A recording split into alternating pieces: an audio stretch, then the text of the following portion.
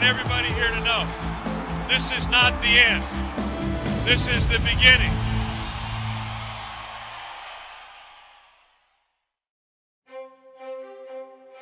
It was the best feeling in the world to know that 12 months of frustration, 12 months of preparation were paying off right in front of us. We really did have to take it one game at a time because the SEC that year was an absolute gauntlet. We were so good at focusing on what we had to do that week. You know, that's Saban's thing. You don't focus on the horizon, you don't focus on the end goal, you focus on what you have to do to get there. But there was never a doubt that it would be Florida. We had pictures of them everywhere. We had pictures of them holding SEC signs with, you know, confetti coming down. It was the game that we had envisioned since we lost versus them in '08. That was our motivation, that failure. And when we get tired or when we were like running sprints or lifting, like it was all like, what we got to do to be better than Florida? What we got to do to get back to that position where we can redeem ourselves again? And we wanted them. I mean, that was what we worked every day for. They were in the middle of a dynasty. It would have been a complete letdown to play anybody else in that SEC championship. I have never felt better going into a game. I knew our plan was sound. We had a great week of practice. We had focused all offseason on what we were going to do. And I knew we were going to go out there and play our best game of the season. When we got to that day, that game, I remember the emotions were high in the locker room. Multiple guys were emotional before the game. Like, you know, it meant a lot to us. It was exactly like the year before in terms of lead up because it was more or less a national semifinal when we didn't have the playoff. But you could tell sort of a shift in the feeling of who Alabama was nationally and certainly the feel of what Alabama was to its fan base because the success of Saban had kind of sunk in. You know, a loss wasn't acceptable at that point. I wasn't just, you know, feeling like Alabama was so much better than everybody else, but I do remember thinking that it's going to be hard to beat Nick twice in that same game. I mean, this was the moment where the whole country just stopped and took a deep breath and watched the SEC. There's never been two championship games like that. Alabama had a lot of good players with a lot of good memories, meaning they remembered what happened the year before. And I remember thinking to myself, them going into this game, if Florida's going to win this one, they're going to have to bring their lunch. I was supremely confident. The first play, as we came out of the game, we had Julio in the slot, which was the first time he'd been in the slot all year. He runs an over route. Kind of held up for a second, moved to my right just a touch, and then threw it to Julio over the top. And he had created like a mile's worth of separation between him and their best corner. Like, that's it, we got him. Ted Roof's defense at Auburn, like I said, had a lot of success the week before. And as much success as they had, you knew that Florida would probably do something very similar, right? Like, how can you not? And sure enough, what we practiced came out perfectly. Defense collapses, they go to 5 down linemen, and Mark Ingram punches one in from about 8 or 10 yards out.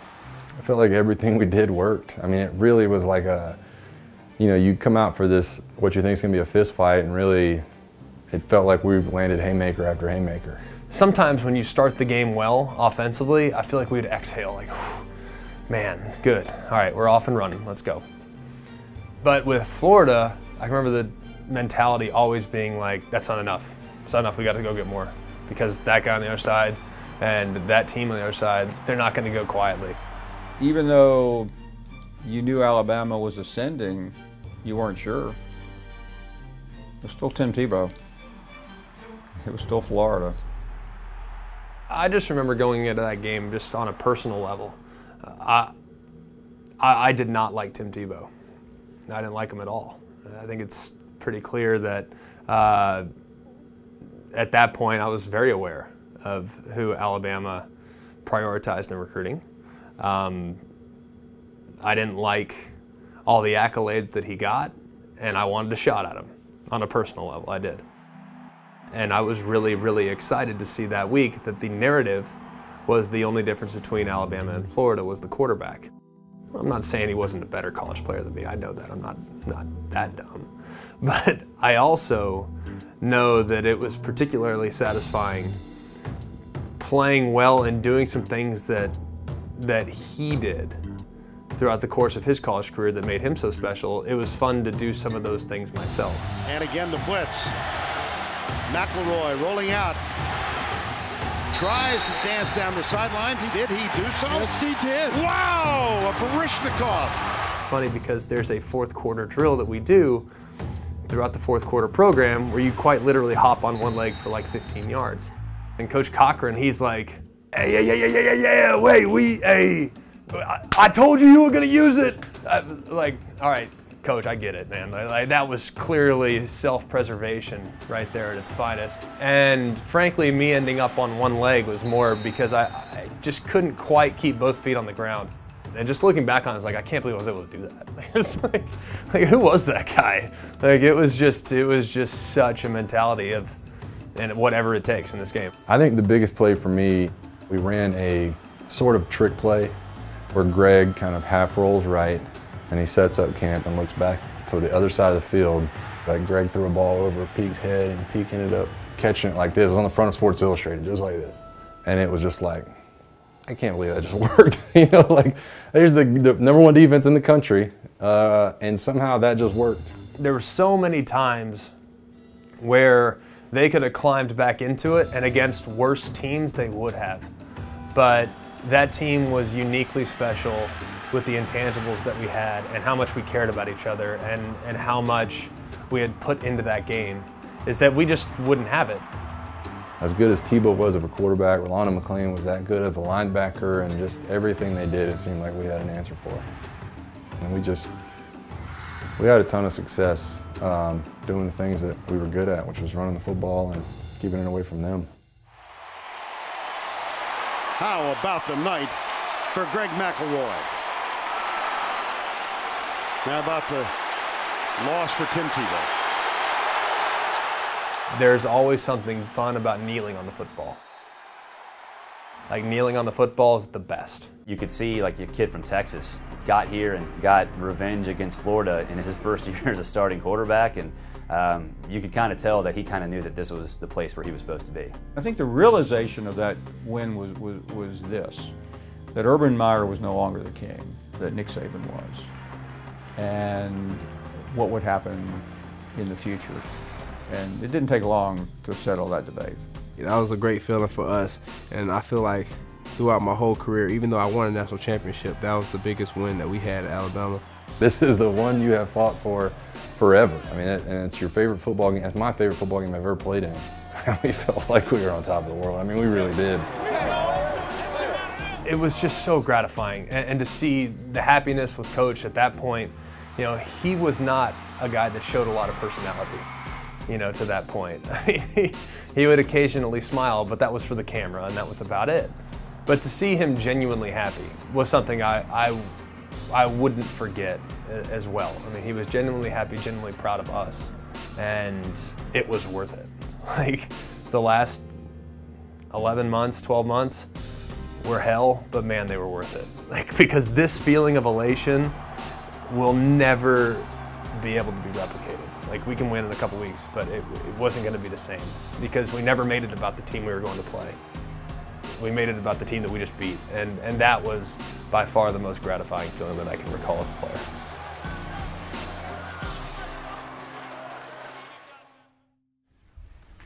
In the closest race ever, the 2009 Heisman Trophy is awarded to Mark Ingram of the University of Alabama. The Heisman, when I got to Alabama, was not something that happened.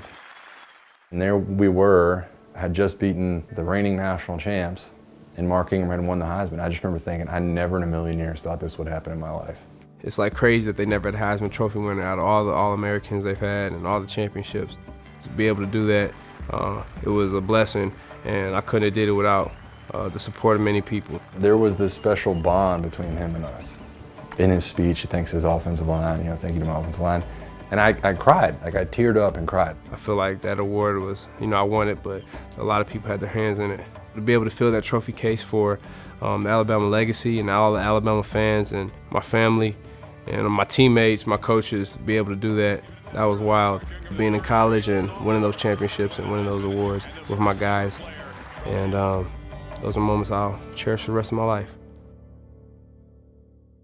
To be honest with you, I think it took us probably a solid week or two to where we really felt that drive to go back and compete.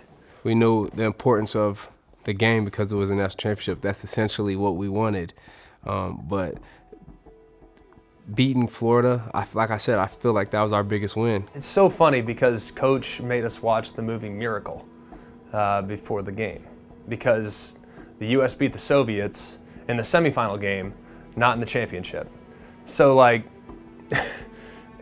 he had to kind of, like, we kind of won the Super Bowl against Florida. You know, we just had to make sure that we stayed on point because we were so excited coming off of a big win.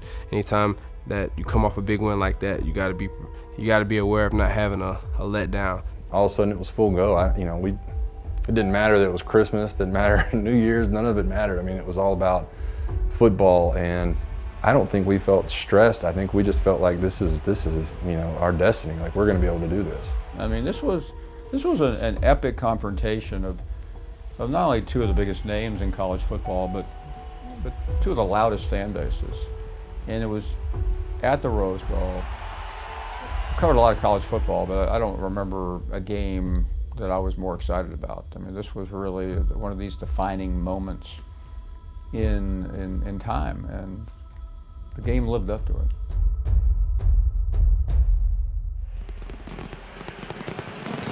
You look down at this beautiful scene here in Pasadena. Two unbeatens, ready to battle for the heavyweight championship of college football. Mentally, physically, I mean, literally, I had prepared my entire life for that. And I just felt like we could not possibly be in a better position to do this than we are right now with the group of guys we have. And everything that you had prepared for, everything that you expected the game to look like, went by the wayside as soon as Colt went down. Now the option look, and Colt McCoy bangs into an offensive lineman. Colt is hurt. I thought it could have been a classic national championship game had Colt still been playing and healthy. But you know what? That's football, right? We also weren't sure exactly whether or not he was going to be coming back. But when he wasn't on the sideline, everyone was kind of like, all right, well, we're going ultra conservative. And I can remember vividly having that conversation, like when it shifts from, hey, we're going to be aggressive, we got to go out there and we got to match them, to, hey, we have an advantage in the trenches, like we're not going to throw it unless we have to. There's no need to. So like the game was kind of transitioning right into where our strengths lie. And I remember feeling pretty excited about celebrating that thing. He dashes into the touchdown and gets one for Dad. Handoff, Richardson bolts up the middle for the end zone. This could be a touchdown. Put it on the board for Bama.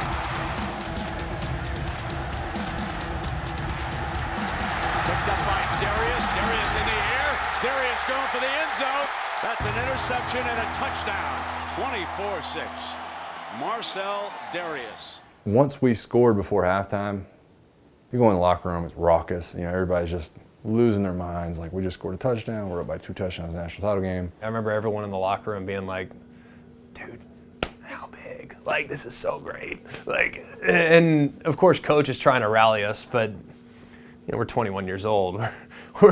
We're celebrating already. I, as a captain, as a guy who wanted to be a leader, it's like, okay, how do I put a lid on this? Like, hey, this game is only halfway over. Gilbert got a man open. Touchdown, Texas. A freshman growing up before your eyes. 28 more yards. Late in the game, you know, Garrett Gilbert had done, you know, his thing, and, you know, it wasn't necessarily out of reach. And I remember thinking, I think the Texas was down 3 and got the ball back. I remember thinking, holy crap.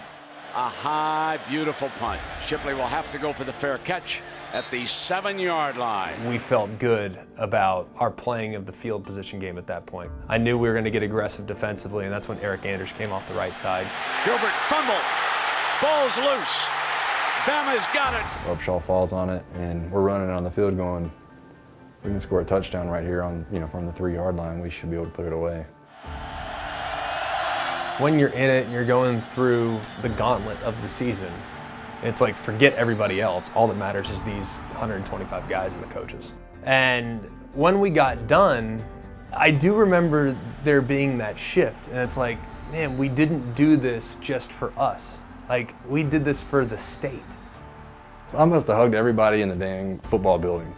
I hugged, you know, Coach Saban and Greg and all my linemen, and they hand Coach Saban the crystal ball. And I don't know if it ever made it on the telecast, but I looked at Rolando and Mark and I was like, you know, you won the Buckus Award, you won the Heisman, like, how about y'all let me get this ball first? Like, how about y'all let me kiss it first?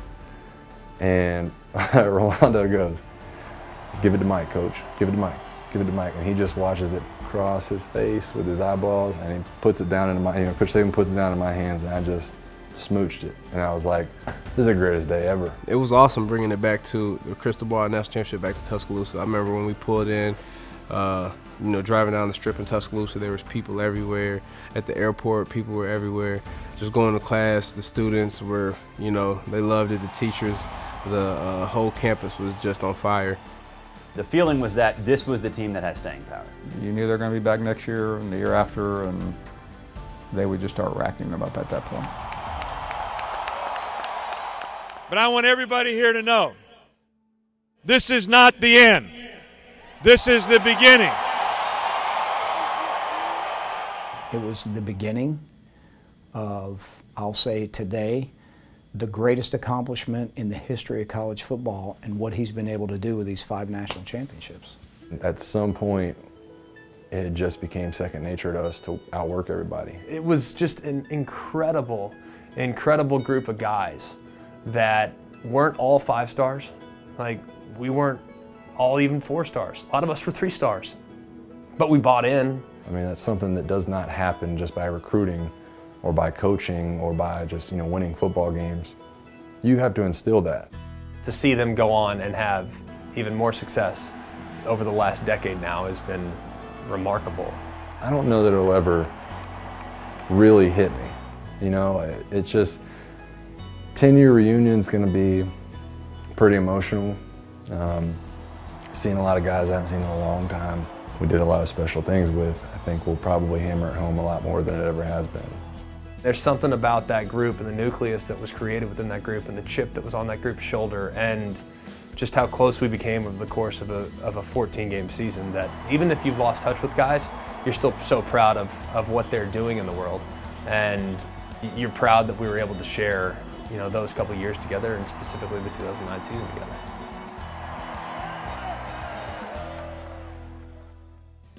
Banks Corals, here for you since 1920.